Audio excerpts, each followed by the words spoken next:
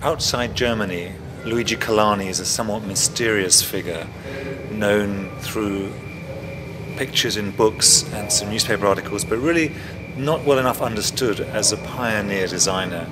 So for me, as the director of the Design Museum in London, it was very exciting to mount with Albrecht Bangert the first major exhibition of his work in the UK, to bring these remarkable objects together in one place, to show a career which has gone from the 1950s, designing cars, to the 1990s, working in Japan, even now still working, aged almost 80, a pioneering talent with a fantastic interest in natural form. I first met Colani, in fact, at a conference in Belgrade, and it was such a chance meeting that one always feels one should follow up as a museum director, to give a chance to make those instincts come to life. And here I think we've done that. We've taken the most extraordinary pieces from his own collection at his studio in Germany, brought them here, worked with Nigel Coates as the exhibition architect to make a display which gives us a very contemporary focus. It's showing some very exciting forms that have a continuing relevance for the future.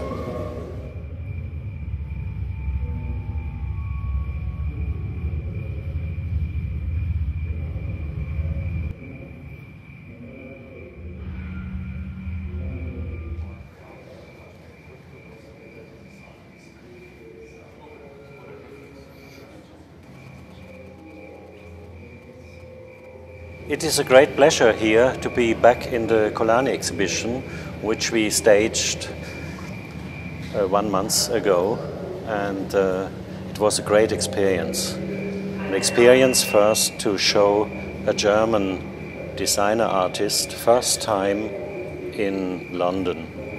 And for us, for Colani, for me, it was a great surprise to see how one can work and interpret this amazing work of design art in a space as a design museum in London.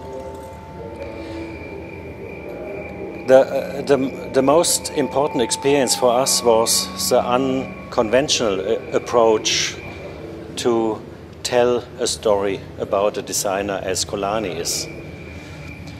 When we came up and that England is the right place for us, we try to analyze what is typical for England, and typically for England is the relation and the real connection to science.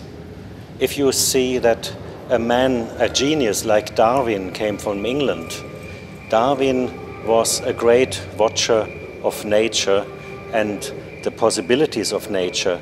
And Darwin had developed a theory of evolution. And when we thought about London, we said evolution is something which is like a leitmotif as well in the work of Colani.